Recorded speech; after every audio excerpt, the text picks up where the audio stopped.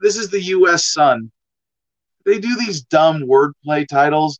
Elon, way to go. Elon Musk, Elon, way. They tried to make Elon into wordplay for a long way to go. At least I think that's what's happening here. Elon, way to go. Elon Musk says humans need to move to Mars as sun will one day engulf Earth. Now, Elon Musk says all sorts of cool stuff all the time that has this, forward-looking perspective, and it's unfortunate that a billionaire government profiteer like Elon is humanity's voice in so many ways on looking ahead. But yeah, this is something that we all need to be thinking about. Elon Musk has reiterated his call for humanity to become an interplanetary species in order to save itself from extinction. The billionaire who founded U.S. rocket firm SpaceX was a guest on the podcast Sway on Monday, where he warned that mankind must populate Mars to avoid the destruction of Earth as it is engulfed by the sun. Now, what is that? This is so now I got to go look at Elon and be critical, and this is kind of unfortunate because scientists believe our star will expand and swallow parts of the solar system, including our planet, within the next 6 billion years. Elon, I think we need to plan for this based on motivations that are a little more urgent than something 6 billion years from now. Now, of course, I think there's a lot of reasons. Like, I really, as soon as we can, we should be doing this. And as I said, like, I'm a fan of not NASA because it's a horrific bureaucracy that does really bad things, but is paid for with the theft of taxation. But people within NASA have done some pretty incredible things. I'm a big fan of that. The thing is, that's only possible because of the consolidation of, and even with what Elon Musk is doing here and Jeff Bezos.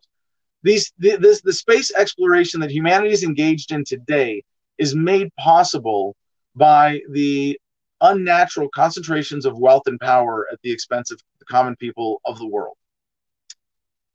And you go, but Adam, you thought you liked that we went to the moon. Yeah, well, with the money that we spent on that project in the 60s, could we have ended world hunger? Could we have brought the internet to the world population sooner? And right now, global internet penetration is only 42%. 58% of the world's population doesn't have regular access to the internet. How much would that increase the hive mind's capability by bringing in so many other human minds, increase our capabilities of having better space travel? You remember watching the Jetsons, in the 70s and 80s, right? And for me, growing up in the 80s, and going like, yeah, I thought we'd have flying cars by now. What the fuck? Well, we kind of do. We have flying little drones but they're not in why. And even that, you can look right now today and go, why don't we all have self-flying cars? Because government. We kind of take it for granted. Oh yeah, well, we need government to build the roads. Really? For this infrastructure subsidization of the oil, gas, and automotive industries that are heavily subsidized in plenty of other ways, it has led us to become stuck economically by the lack of proper incentivization in this current paradigm of transportation of an internal combustion engine spinning 4 rubber wheels down a paved surface. Do you know how much better we're capable of already? And you look at that and you go, well, this is insane. But if you think about what I'm saying, to say, like, look, these concentrations of wealth that do this shouldn't exist. I'm not saying it shouldn't happen. I'm not even saying it shouldn't happen now. Now, maybe if we correct it right now and we said, hey, this money is stolen, we have to do our best to give it back to the people, right? So NASA has no money. Musk has no money. Bezos has no money, or to whatever extent. We crash the dollar. We reset the global economic system. And we have a re-leveling of the playing field. And it's not that, hey, we're going to steal everything and try to create some sustained government system to give it to everybody equally. No, but that we get rid of these unnatural spikes, these concentrations of wealth and power that exist at the expense of everyone else. So we can level it that way, get back to the natural, uneven texture of reality, of humanity, of a peaceful market-based society based on voluntary, respectful, peaceful interaction, as opposed to the violent corporatism, fascism, socialism, and communism that we live under today, well, yeah, you'd have a temporary setback in space development until everybody goes, oh shit, I have tons of disposable income. What can I invest it in? And when the people of the world have their birthright returned to us, the ability to claim land and own and generate wealth, our ability to fund space travel in a way that's really in line with meeting human needs as opposed to the needs of governments and billionaires, we're going to have better, more space travel. And here's the thing, I'm not even suggesting that this is like the only way to look at it. Like, hey, we end this now and then it gets better in the future.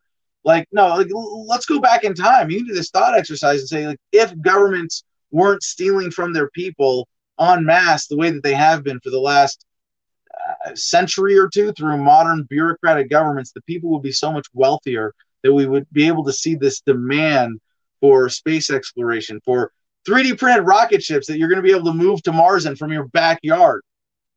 You know, I mean, that's the kind of thing we might be capable of today if it wasn't for government interference in the economy over the last century even. But what can we do about it today? I mean, you can kind of cheer on Elon Musk and all the wonderful things that he's doing and the crazy things that he says and what he truly represents for pushing humanity forward technologically, and at the same time say, we need to do better than this. This technology needs to be appropriately decentralized in its control. As much as I'm a big tech optimist, I am scared of every new technology that comes out as long as government exists. I mean, even Google, we're pretty excited about Google, and I wouldn't say that it's had a net negative effect, but now you go, oh, backdoors into your cell phone because Google, Alphabet can be threatened by government. You want a chip in your brain like Elon is working on? Could you trust Elon Musk's company in a world in which this government exists to not somehow go to him and put a gun to his head and say, you're going to put a backdoor in that chip? We won't let you put chips in other human beings' heads unless you secretly allow us a backdoor to control them and turn them off and zap people's brains. Maybe that's a bit of a sensationalist exaggeration, but that's just my feeling. I shouldn't say feeling, because the facts don't care about your feels, but that's my analysis of this technology, and it gives me all the more motivation to both advance the technology and advance the demise of government so that we can employ this technology in a fair and righteous and humane way.